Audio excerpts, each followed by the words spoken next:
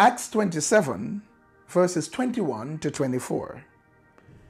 Since they had been without food for a long time, Paul stood up among them and said, Men, you should have listened to me and not have set sail from Crete and incurred this injury and loss. Yet now I urge you to take heart, for there will be no loss of life among you, but only of the ship. For this very night there stood before me an angel of the God to whom I belong and whom I worship. And he said, Do not be afraid, Paul. You must stand before Caesar. And behold, God has granted you all those who sail with you. Yesterday we heard that the Lord had given Paul his word, that he would be a witness for him in Rome. We also found out that the Jews decided they were going to kill him. But Paul was whisked away. The next thing we know is that Paul was placed on a ship as a prisoner to go to Rome to stand trial before Caesar. Sometimes the way you expect your deliverance or the fulfillment of the prophecy on your life or the accomplishment of God's will in your life may not be the way that it happens. But as long as God's will is being accomplished, then to God be the glory. Paul did not go on a cruise to Rome. He did not take a fare-paying trip to Rome. He was going to Rome as a prisoner, along with other prisoners, in the care of a centurion and the soldiers under his command. But he was going to Rome. Of course, in the earlier part of the journey, the Lord caused Paul to know that it was not the right time to set out.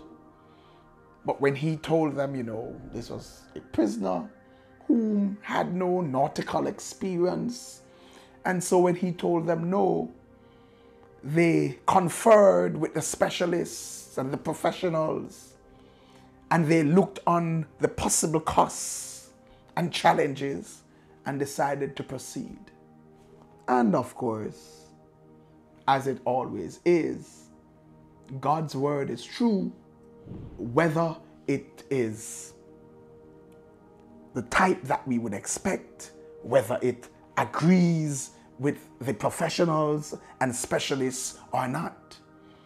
So they ended up in a northeaster, a storm called Euroclydon.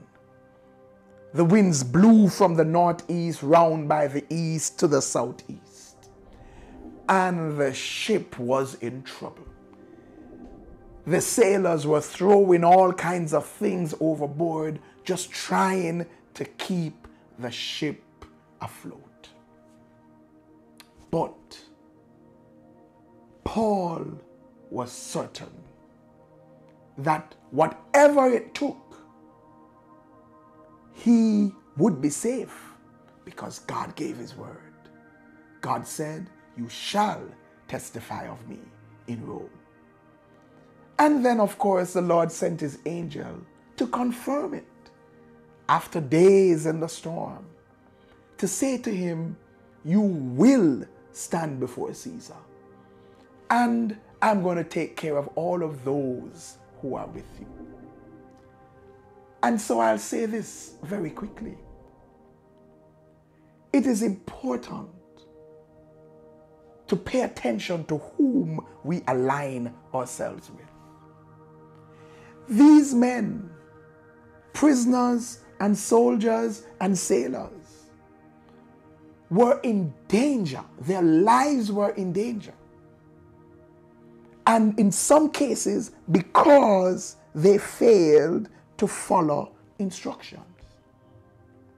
However, because they were aligned to, because they were with the man whose life had a purpose on it, they were also saved. You see, God will keep his word. And like it was with Lot and Abraham, if we are aligned to purpose-filled and purpose-driven persons and ministries, then we will receive blessings, safety, and protection even beyond our rightful expectations. So believe God. He will keep his word. And remember, be aligned to purpose-filled and purpose-driven persons and ministries so that the blessings of God will envelop you and protect you. God bless you. Like, share, comment, subscribe. Hit that notification bell. And for more, please visit us on a Sunday morning at 9 a.m. at 10 Union Square, Crossroads, Kingston, Jamaica. If you can't be there in person, join us virtually as we stream live on Facebook. See you soon.